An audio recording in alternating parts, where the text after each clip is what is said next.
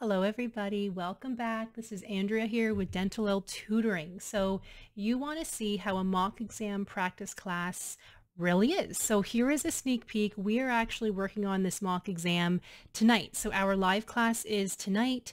Anybody who can't attend live, or let's say you are clicking the link for this mock exam practice inside the course, but it's a month later, you still have full access to it for up to 2 years, if not more. So every student who signs up for the VIP Prep Academy gets full access to all of this for up to 2 years and depending on when they take their exam. So you always get access to it.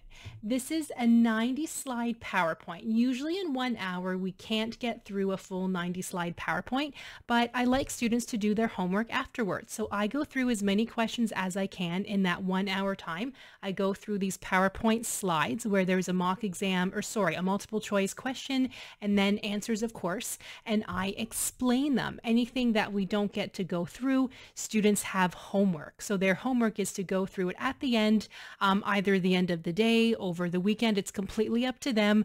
We have another mock exam class the week afterwards, so they have time to kind of prepare. Every week, depending on when the live classes are, they're typically for 3 months out of the year. There's a mock exam practice hour on either the Wednesday or Thursday, and then there's a lecture class on either the Wednesday or the Thursday.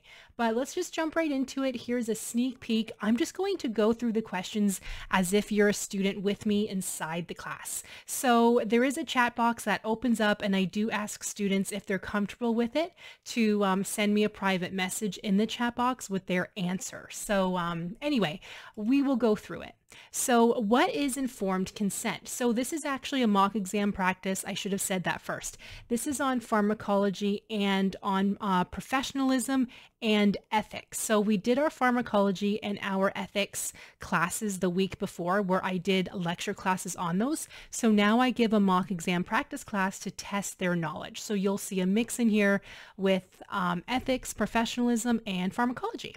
So what is informed consent? So is it A, competent patients can accept or refuse treatment?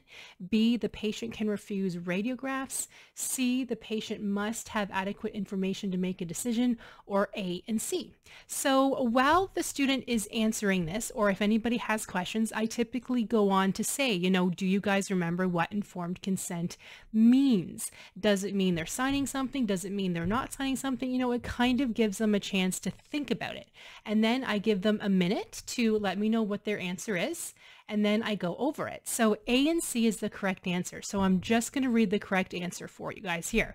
So competent patients can accept or refuse treatment, and then C, the patient must have adequate information to make the decision. So then I like to explain this. So we don't just move on. I like to explain it in a rationale too. So that's why it's nice to attend the live classes, but even if you can't, that's okay, because I explain everything as if you're there, and then you can watch the recording afterwards.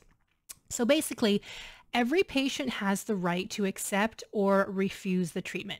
Informed consent is just we are asking their consent. We are giving them the chance to say, oh, I didn't know I was in for a root canal treatment today. I thought I was just doing the cleaning. I don't want the root canal today.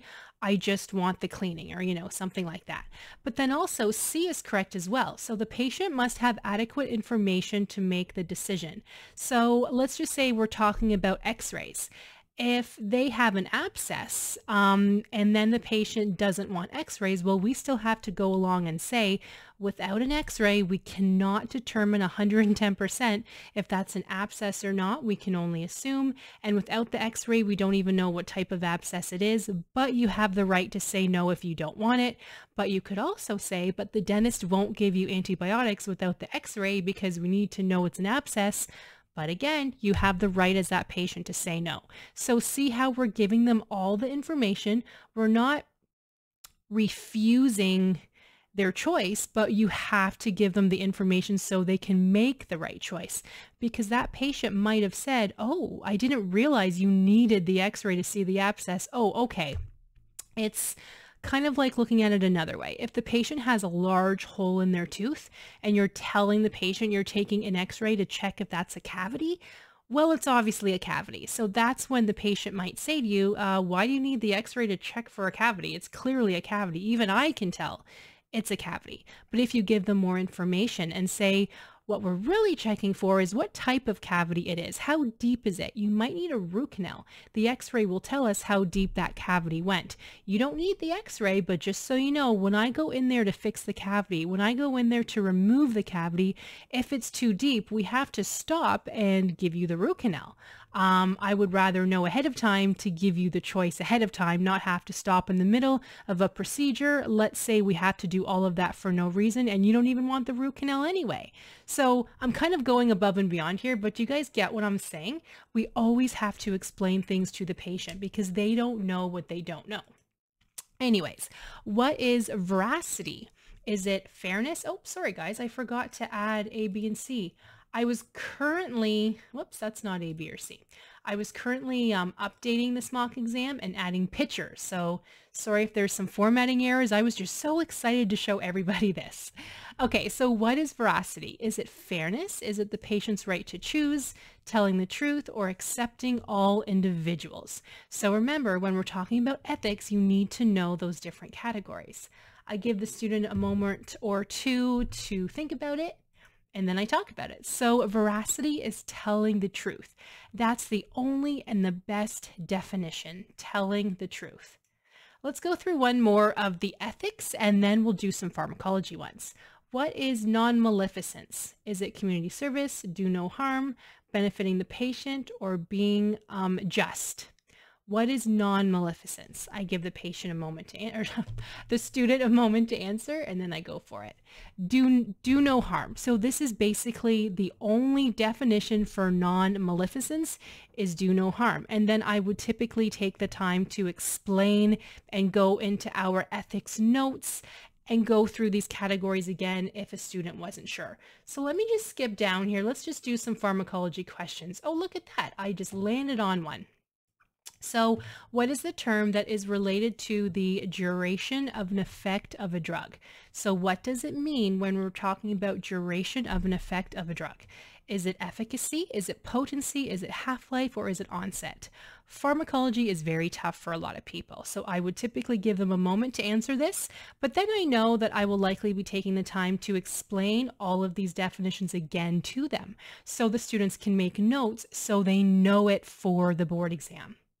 So the correct answer is half-life. What equals half the amount of time for a drug to fall to half the original blood level? That is the answer, and I did give a little bit of an explanation here. Let's go through one more. What route of administration is considered the safest, least expensive, and most convenient? This is kind of an easy one. I'm sure everybody's going to get this one here. So it is oral, and then I'll take the time to go over the other ones if anybody had any questions. The nice thing about students being able to answer either A, B, C, or D in the chat box where no other student can see it, I'm the one who can. But if let's say every student gets the question wrong, then I know to stop and explain it. If everybody gets the question right, then I move on to the next one. So the live classes really are a lot of fun, but there's no pressure in attending live if you can't. The session recordings are usually uploaded by that evening, so very, very quick for you. So I hope you enjoyed this mock exam practice. This was a very short one just to give you a sneak peek inside what a mock exam practice class is typically like. I will leave a link for you guys down below. Have a look where if you are interested, I do have a absolutely free 7-day board exam prep trial for either dental hygiene students or dental assisting students. So you can click on that link and you can actually see other live classes that I have recorded for you. There are PowerPoints, mock exams, all kind of stuffs, all kind of things. Oh my goodness, you guys, I can't talk today. All kinds of things for you if you're curious about the VIP Board Exam Prep Academy, but you're on the fence of if you want to sign up yet. And feel free, of course, to ask me any questions. There is now a new live chat feature right on my website. That is the easiest way to get in touch with me. Thank you guys so much for watching, and I'll talk to everybody very, very soon.